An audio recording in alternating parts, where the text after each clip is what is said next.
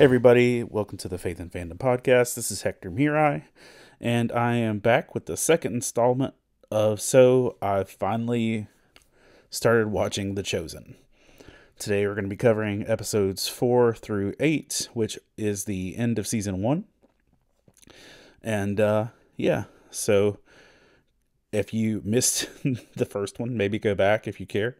But I have long been told to watch the series The Chosen, and I'm just now getting around to it because someone that cares literally walked to my house and threw the first 2 seasons on Blu-ray at me to get me started.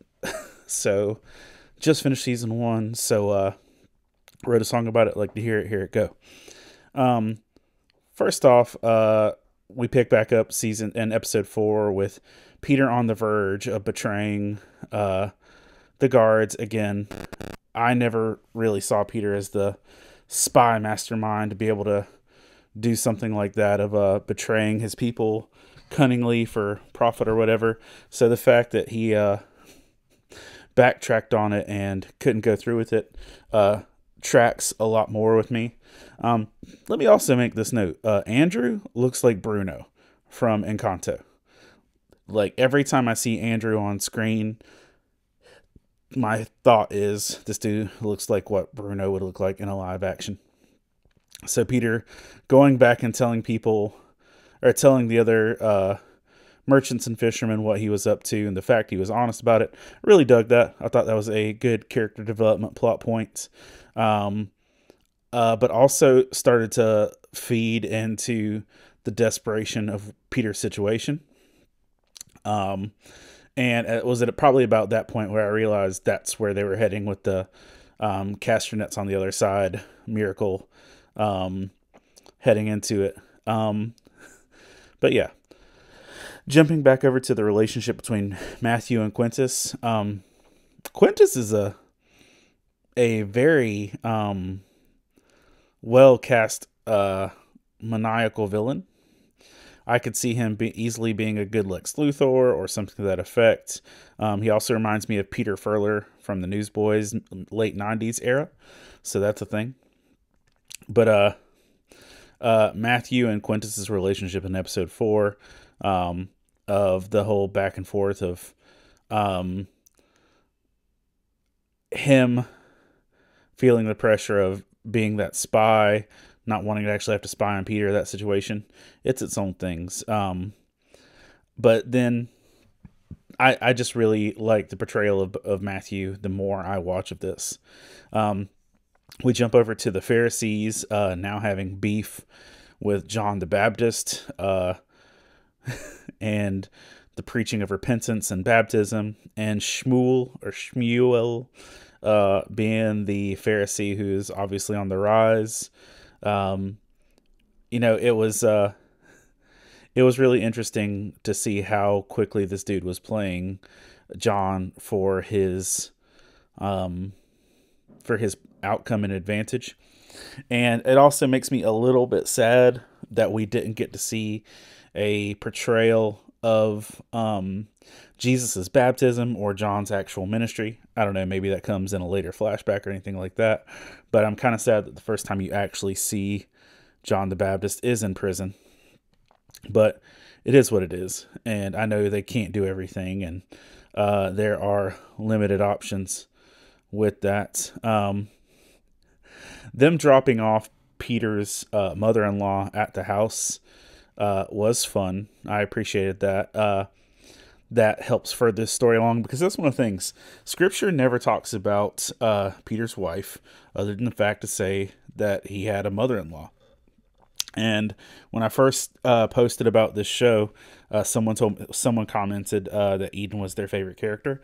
And the more I watch of this, the more I truly vibe with Eden. I think she's a really well-written and well-rounded character. And you know what? I hope Peter had a wife as cool as Eden. I genuinely do. But setting up the situation for Jesus to be able to heal Peter's mother-in-law later is an important setup. And I love the way they timed it out with their departure later on in like episode 7 or 8.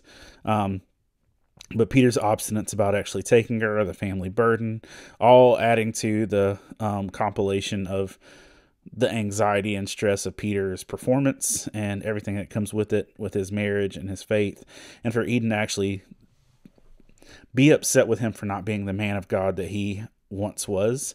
Because I think we can all relate to that at some point in time we get caught up in the back and forth and making things happen to the point where we stop pursuing God the way that we originally started. And it can be a really hard circumstance. It really can. But here's where we actually get,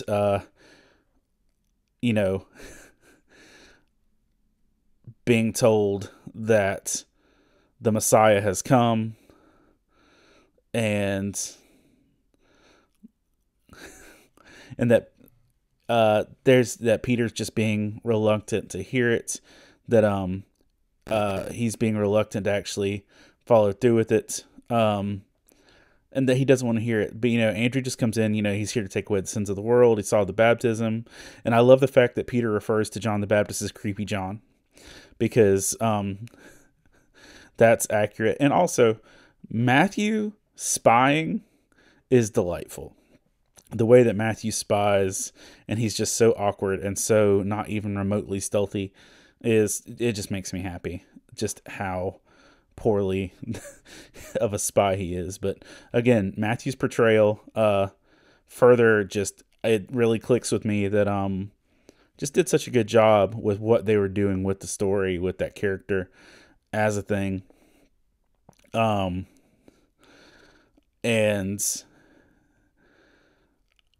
Shmuel and Nicodemus having beef over John the Baptist's arrest and stuff, just kind of setting the stage for that, I thought actually turned out really well. But knowing where the story goes for John the Baptist, makes me sad to see how easily he's just cast aside. And Peter tossing these nets back and forth all throughout the night, trying to get a haul. I felt that in my soul. I felt like it looked too easy, comparatively speaking. But I also just love Matthew sitting by the beach, watching Peter struggle and just taking notes of the whole thing. Considering that Matthew's gospel is one of the most detailed gospels, from lineages to everything else, it really just tracks with who they've got Matthew as a character. And I also appreciate the Zebedee brothers and everybody else coming to actually rescue Peter and try and help him out with it. Also, Peter's got some guns. Like, Peter straight up got some Trogdor beefy arms. Just throwing that out there. But I love the fact that, as they're rowing in, that they're rowing into where Jesus is actually preaching. And that just Andrew's response to the Messiah at first, like, and where he even tells Peter, "Trust him as you trust me." I loved that response. And the fact that they were saying that he was the Messiah so quickly felt out of character so early as far as episode 4. But I get it. And my kids were also super excited to see Mary right up front for the sermon on the shore. We know that we don't get any real details in Scripture saying that Mary followed along with the disciples. I know that that's not something that is specifically mentioned. Do I think it's specifically probable? Quite possibly. That she would have been a part of everything. I think there's some times, probably not, but again, getting just the beginning of the stories. And just the message that we're getting with Jesus at this point in time, I just think it's really solid. And watching the nets start to fill up, watching Jesus's face with excitement as the nets start to fill up was great. I honestly thought they were going to cut away because they didn't have the budget to do the fish stuff, but they did such a good job, and it put such a real and tangible thing with the nets breaking with the boats filling up. I just thought they really nailed the fish miracle in this capacity. And just the amount of turmoil and trauma that it did. And Peter jumping out of the boat and going to Jesus.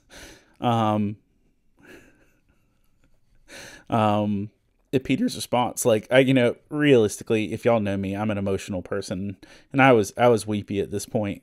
But then as Peter and Jesus are starting to walk away,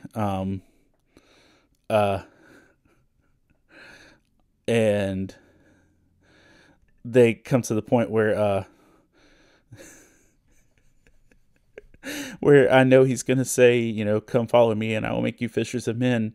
I'm just literally like slamming my hands down on the couch saying, say it, say the thing. Like, I wanted Jesus to say that quote the way I wanted Captain America to say Avengers Assemble. Like, I just wanted him, I just needed to hear it said. And my kids were pumped about it, and I was too, just of actually getting to hear him say these things that, I've heard a million times or preached a million times even, but hearing it said out loud. And I'll just say this, the dude that plays Jesus, he does a really good job. There's not any point where I know that's not an actor, but man, I'm genuinely impressed sometimes with that dude as an actor to be able to see how he portrays Jesus, because I'm telling you, that dude's emotion and his heart when he portrays Jesus is fresh to death. Like, it is good. Setting up over to episode 5, we get Jesus lost in the temple, or where he's preaching in the temple, and the one shot we get of Joseph, it was nice. A youngish Mary. I don't feel like they did a great job making Mary look younger in that shot, but that's just a casting thing, and I know they wanted to tie that right over, but setting up the wedding, giving us the relationships and stuff, it was kind of good, just so that we cared a little bit more about what actually happened at the wedding with the water and everything. But also the way that John the Baptist relates to Nicodemus through all of this stuff. Nicodemus at no point is actually fighting John. The entire time Nicodemus is fighting Nicodemus, because he is struggling so hard to accept this, to believe what he's seeing, to actually ask questions, and it's hard. And I just, again, Nicodemus's portrayal in season 1, I was not ready for how good and how much I cared about that. Mary and Peter crushing grapes together, as he tells her about the fact that he's going to follow the Messiah, and she says, "This is the man that I married," and they get all kissy, like with that. It was just a good moment. It was a good setting. They do a really good job of adding some scene context to these stories, that make us think a little bit more. The fact that they were crushing grapes, and most of the stuff we don't really think about the context of exactly what they were doing it, but them crushing grapes together is beautiful. The way that again, Eden is just so good with Peter. It's great. The whole thing with Thomas and the wine, and setting up to, like, man, I told you so. By the way, I feel like the guy who plays Thomas looks like a moderately brown Andrew Garfield. And I really like the wine merchant lady. She has a really cool vibe in her stuff. And again, them setting up for when you've got Andrew and Peter debating back and forth over how to carry their lunches. That's hilarious to me. I'll say this too, just on a moderately critical note. There are some times with Andrew's facial hair that they don't sync up in the same episode. Episode 3 and 4, there are some times where in some scenes Andrew's facial hair is real close to shaved, and times where it's real thick the next time you see him, and they kind of go back and forth. So I just feel like there's some inconsistencies there. But literally just watching these disciples kind of argue about how they're carrying their lunches and where they're going and stuff like that. I also love that Jesus has a backpack, because I'm a backpack person. Backpacks are my deal. And seeing Jesus with a backpack just makes me that much happier. But yeah, the fact that Jesus is going to this wedding, he's going to honor his mom, he's going to spend time with their family. There's just a lot of cool stuff with that. And that was pretty exciting for me to see just how well that played out overall. Again, still really enjoy John and Nicodemus, and the stuff as they're preparing for the wedding, the dancing, seeing Jesus dance, stuff like that, them stressing out over the wine. Just, again, another really good setup for giving us a good context or even a fictional perspective of what we would be looking at the miracle. And for me, though, I always go back to the Chris Rock joke of where he said that you got to love a savior whose first miracle is to keep the party going. But the water into wine miracle is a big miracle. And the fact that Mary comes and asks Jesus to do this when it's not his time yet. And, almost every translation of scripture I see, when Jesus gives his response to this, he says, "Woman, my time has not yet come." But in this one, he says, "Mother." So I'm like, okay, y'all went the safe route. That's fine. But the wedding master's toast for the wine and how good it was just really goes to show just the depth of this was a big miracle, and all to bring Thomas and these people into the fold together. I just thought it was really well played out. Episode 6, Indescribable Passion, or Compassion, as we go a little bit further with it, we get to the leper. Now, they did a good job setting up hey, lepers are forbidden pretty early with the merchant and everything. And I like the fact they actually showed that Peter and Andrew paid off their debts and how much money they actually had to do that. Again, fictionalized, but it's cool. And I like seeing Matthew and his Roman homie, guarding the money. I thought that was pretty neat too. But you can definitely feel Nicodemus trying so hard with the Pharisees, with the leaders and the Sanhedrin and everywhere else, trying so hard to keep an open heart and open mind. And there's so many times I feel like what Nicodemus looks like in this situation, where I'm just trying to call out to other people in ministry to have an open heart, to be so less have so much less animosity and aggressiveness, and actually see the hearts and circumstances. Yeah, it was interesting just to see Nicodemus argue for that. And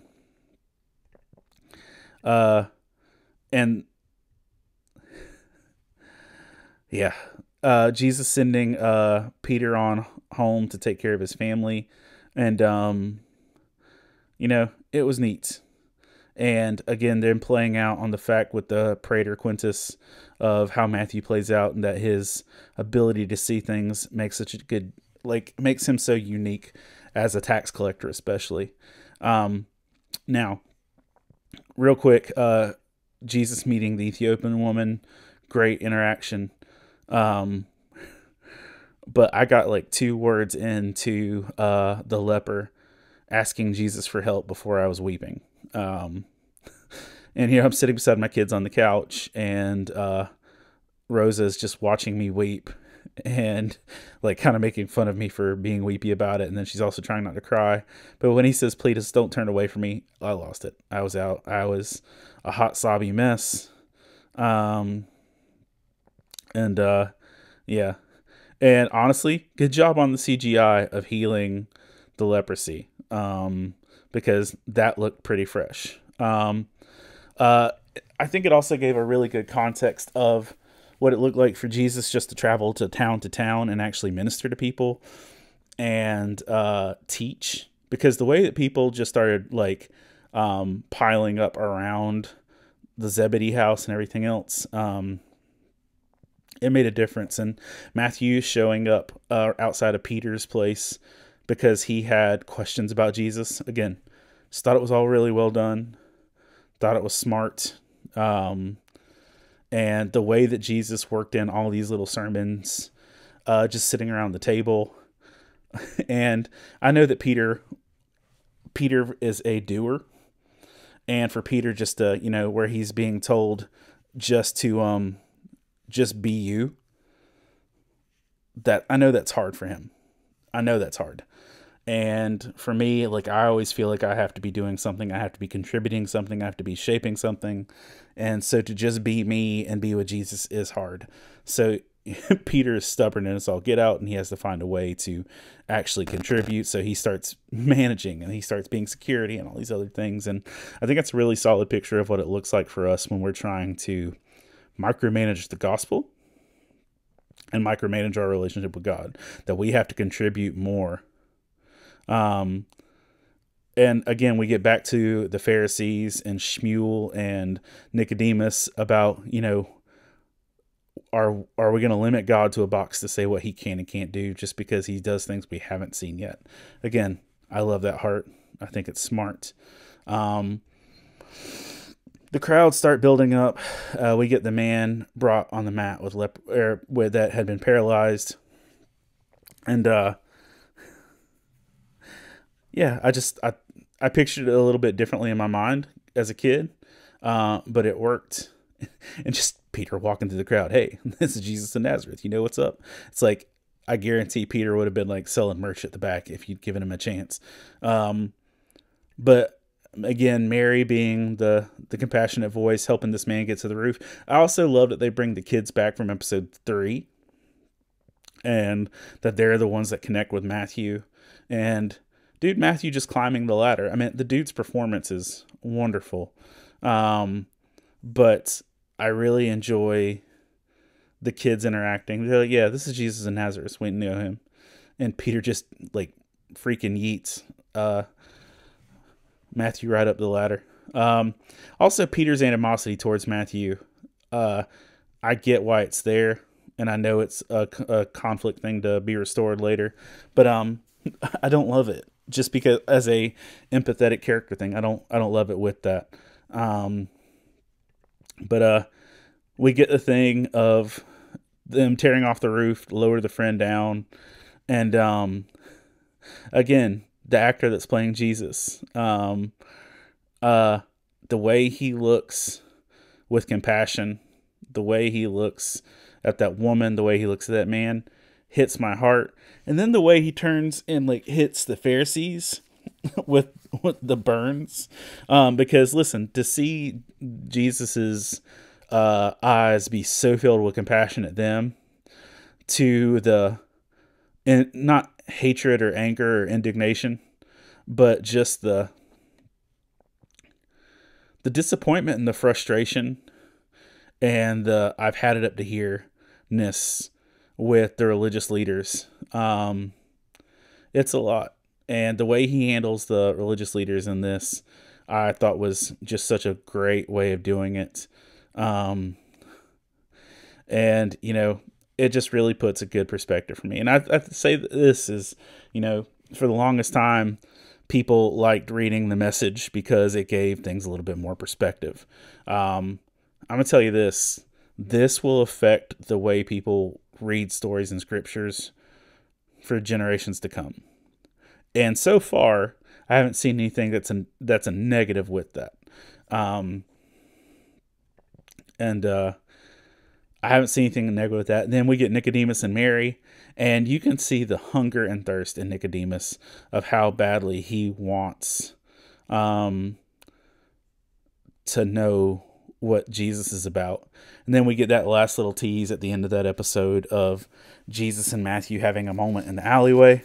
Episode 7, which is Invitations, comes right after that. And they give us Moses and Joshua.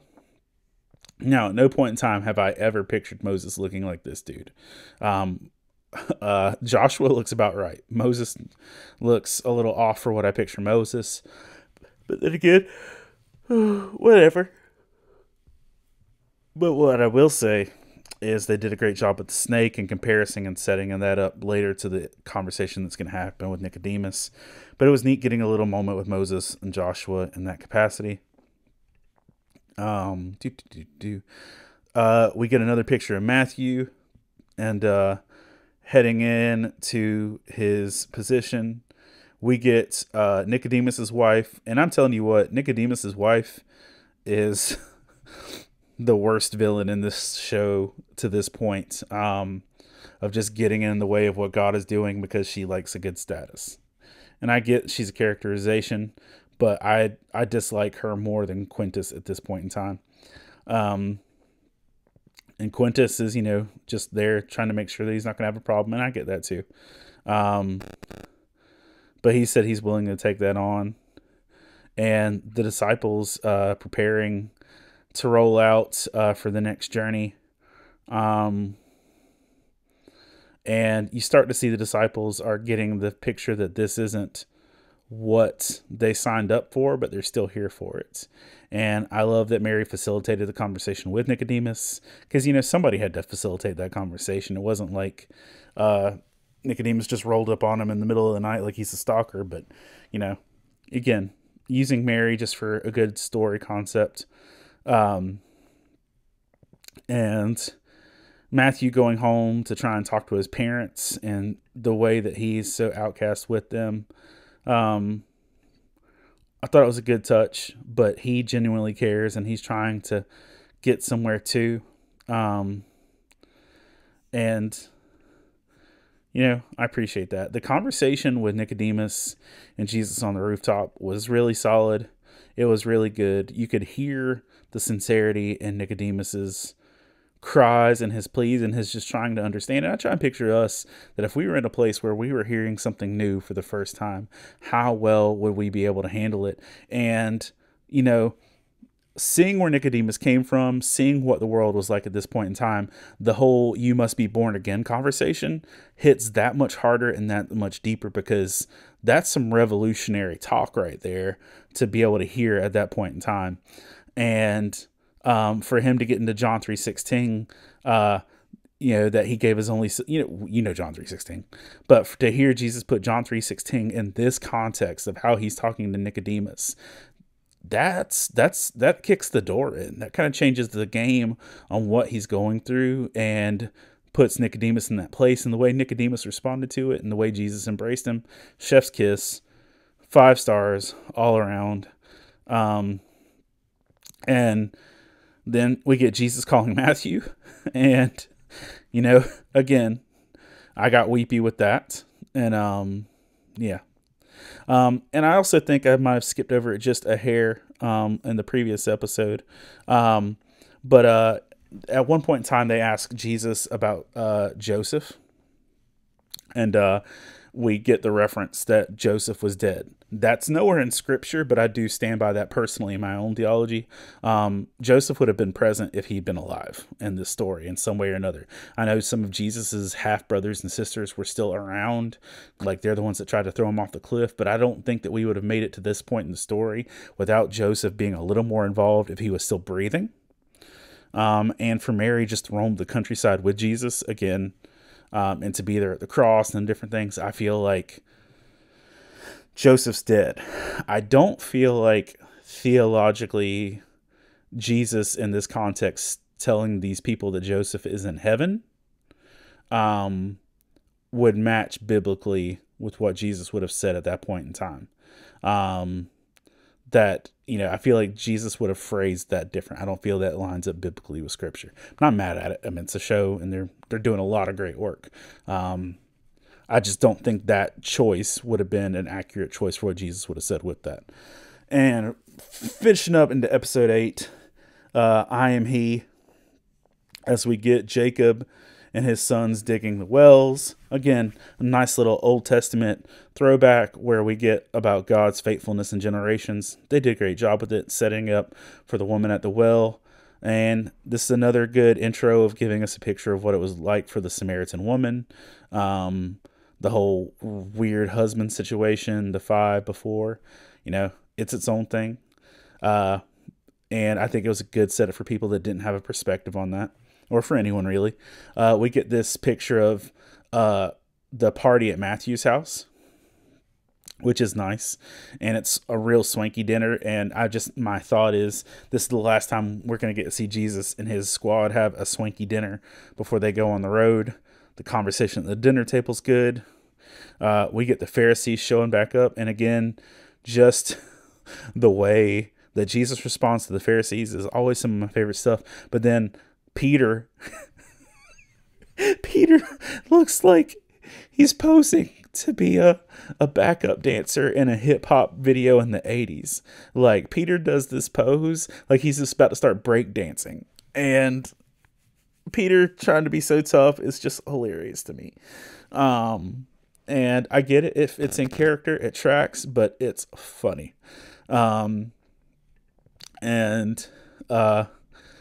Again, we go back to Nicodemus and his wife, and just the struggle you see with Nicodemus. This man wants to follow Jesus. This Jesus is what he's been waiting for. And I also really like the fact that Matthew leaving is what puts Quintus over the top for Jesus. But love the conversations with Peter and Jesus there and the disciples. It's just all really, really well done. Nicodemus and Shmuel, that whole "you've learned nothing from me" conversation. I think Shmuel is a good mirror for Nicodemus to see what he's become and to show him what he has a chance to avoid becoming. And I think that Nicodemus knows that if he doesn't go with Jesus at this point in time, he's probably going to end up becoming what he sees in Shmuel. And that's its own hard conversation. Yeah. The way that he goes to Eden, Peter's wife, to connect with her over their relationship with Peter, the ministry with him, Peter being the married disciple that we see mentioned, it's a nice perspective and context. But I also really appreciate the fact that Jesus took time to heal Eden's mom. Now, I don't know that that's actually where that falls in the biblical timeline of their events of traveling in ministry. But her just getting out of bed and going to get them food and snacks, like, my kids are like, "Oh, that's grandma," because my grandma will be sick as a dog and still hop out of bed and do stuff like that. We get another solid perspective of the Samaritan woman in the marketplace. And if you notice, the one thing she buys is the orange, which plays into the story Jesus tells her later. And we get this picture of the disciples, Matthew, everyone else locking up their stuff, getting ready to leave. And dude, just Nicodemus standing there on the side, weeping over the fact he knows that he's not making the choice that he's supposed to be making. Breaks my heart. But he does the very church thing to do. He's like, "I'm not going to obey where I know God's calling me to go, but I'm going to donate some money." That is the most, and I say this as a Baptist minister, that is the most Baptist thing to do. Is like, I'm going to donate where I'm not going to go. And that's hard. Because we have Lottie Moon and Annie Armstrong and stuff like that for, like, I'm not going to go myself, but I'm going to send money for the people to go. And, Nicodemus, by this story, contributes, but it breaks his heart not to actually be the one to go. And I'm going to tell you what, that motivates me not to be that. Oh, by the way, and I know I've already passed that episode, but our favorite line when we were watching the episode with the roof being torn off, where it's just like someone sitting at the table said, "That's my roof." And I'm going to be working that into some conversations here on out forward. I'm going to be randomly saying, "That's my roof." A kid goes to grab a French fry. That's my roof. You watch, it's going to happen. Um, um, the Matthew's Roman friend coming to talk to his parents, drop off the dog, and he says, I know some people who are mildly fond of your son. It's just so hard for me. I enjoyed their relationship. The writing was really good in building their characters. Matthew obsessively looking at the map for their directions. It was great. It's just good character building. Jesus having to put the disciples in check about changing directions and going to Samaria. Again, well done.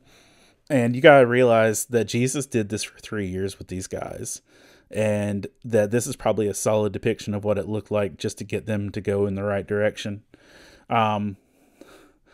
The interaction with the woman at the well honestly went about exactly as I've always pictured it and read it. Jesus calling out her individual husband names and the orange smell thing. That was gorgeous. That was good writing. Her running off, telling people about who Jesus was. Just well done. Really well done. And honestly, Peter just saying, okay, for real, can we actually start now? Can we do this? Can we talk about this? And for Jesus just to say, let's go. That was great. I genuinely thought that was a really well-rounded and well done way of doing it. And honestly, them starting their journey was a really great place to end the first season. I've only watched the first season, and I don't know when I'm going to start season 2. Season 1 is on Netflix. I own season 2 on Blu-ray because someone brought it by my house and gave it to me. And so I will be checking that out. But for those of you who don't own it, I'll also be scouting out other places to see it. But yeah, I've watched season 1, and I can honestly say it was a great experience. I thought the acting was well done. I'm genuinely surprised in many areas.